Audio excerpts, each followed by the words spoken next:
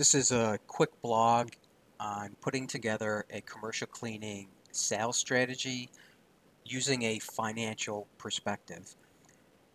Now, this can apply to commercial cleaning, janitorial, commercial carpet cleaning. From a sales and marketing standpoint, it's really all the same thing. It wouldn't it wouldn't change if you're a contract cleaner or focused on specialty work like carpet or tile. And what we're going to talk about in this blog is using your financial information to make sales and marketing decisions. Now, there's all kinds of different perspectives and angles, layers, if you will, to think about your sales and marketing strategy. And one of them is going to be our financial information, our financial data, because that's something that we have history of. We know what we're charging people. We know how much profit we're making. And once we know that information, then we can start to think forward and jump ahead of that information. So the first thing I want to point out is there is two ways to think about this. One is the analytical part. This is the data.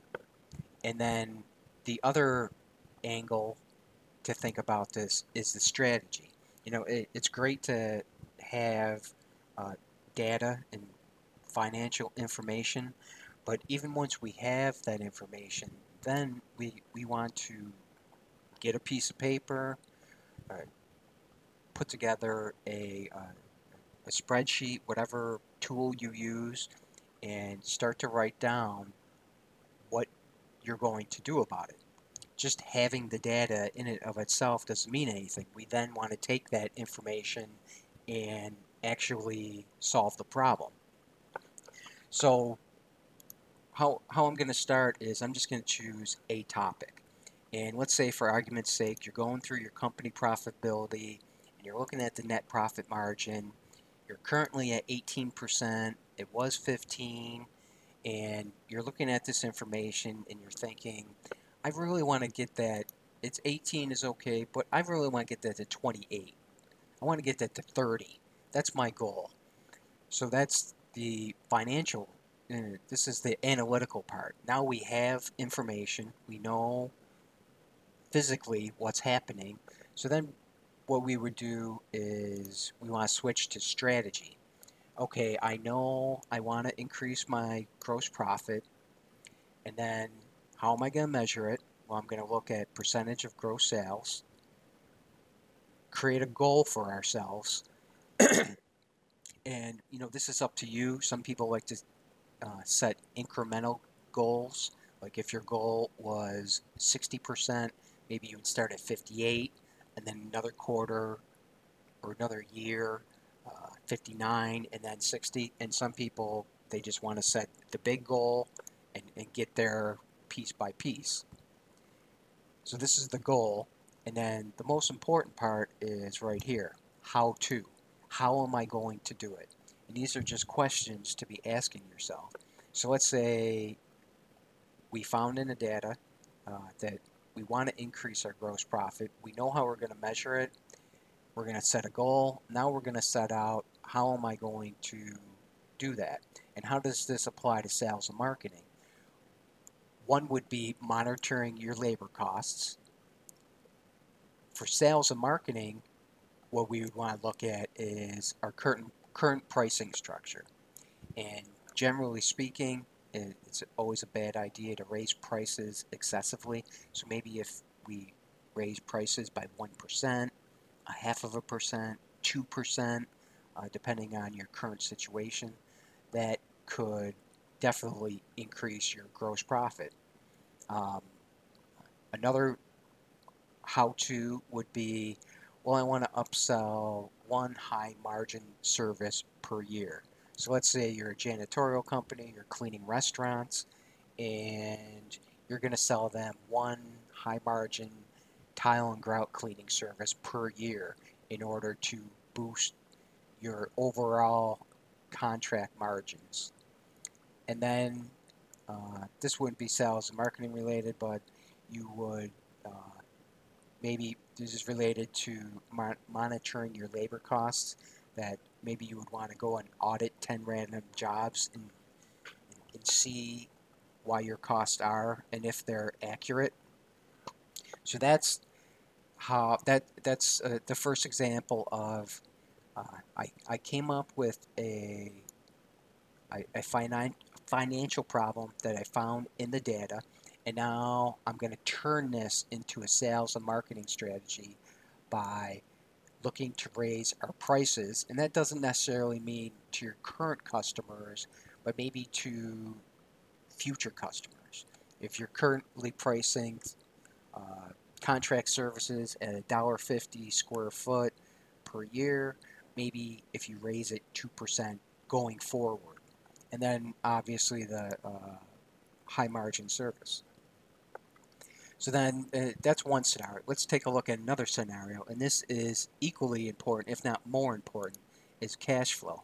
Cash flow to a business to business, commercial sales is extremely important because what happens is we have to make payments today now to labor, chemicals, gas, etc.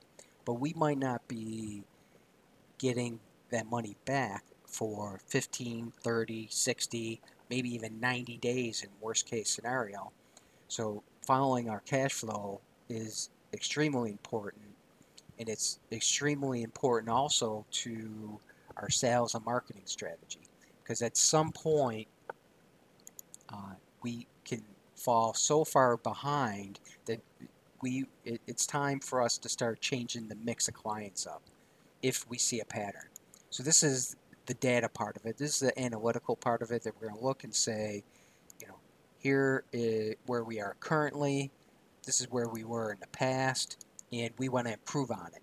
So then you would switch to the strategy part and say, okay, I want to increase cash flow. This is how I'm going to measure it. Here is my goal and the how to, the sales strategy part. Let's look at the data, and what we'll want to do is look at our current prospect list and our current client list and see if a pattern emerges. Uh, let's say you're cleaning a lot of property managers and they're all paying you 60 days, and you see that over and over and over again. Well, then that would be time that maybe we'll quit selling property managers for uh, uh, 6 months or a year. We're going to switch and we're going to do smaller accounts where we can get quicker turnaround on our cash. Another example would be to reduce our invoice terms, and this is directly a part of sales and marketing because some people will not do it. They're going to pay 60 days and that's it, or they're going to pay 30 days and they're never going to pay quicker than that. So you would have to change your client list. You'd have to change your prospect list then. If you're everybody right now is paying 60, you need to get it down. And then another example would be if you do a lot of one-time jobs for construction cleaning, uh, carpet cleaning, windows, that kind of stuff. These are what I would call project jobs or one-time jobs. Maybe you could reduce that to 15 days or even 7, due on receipt for certain ones. That's how this all relates to sales and marketing, that what we want to do, and this is the final part uh, that we're going to go over, is once we go through our data and we see what accounts are causing this problem, and that's when we're going to jump back to strategy. Is I want to evaluate my client list. I want to see, does a pattern emerge? Am I doing, let's say you're doing a lot of retail through management companies and they're all paying in 60 and 90 days. Well, at some point that's going to kill you, and not everybody, but that can create a real cash flow problem. So if you see that pattern, then you would want to stop and say, hey, I think I need to change my prospect list. Now, sometimes there isn't a pattern, but that's the whole point of going through an exercise like this is to go through your past due accounts and see, is there a specific industry that is sticking out? Go through your low margin accounts and say, is there a pattern? Is there a certain industry? Is there a certain size of, is it a certain area that you live in that's causing this? That's that's the point of this, and that's the point of going through data. But once we have that data, we then got to jump to the strategy and say, okay, how are we going to change this up?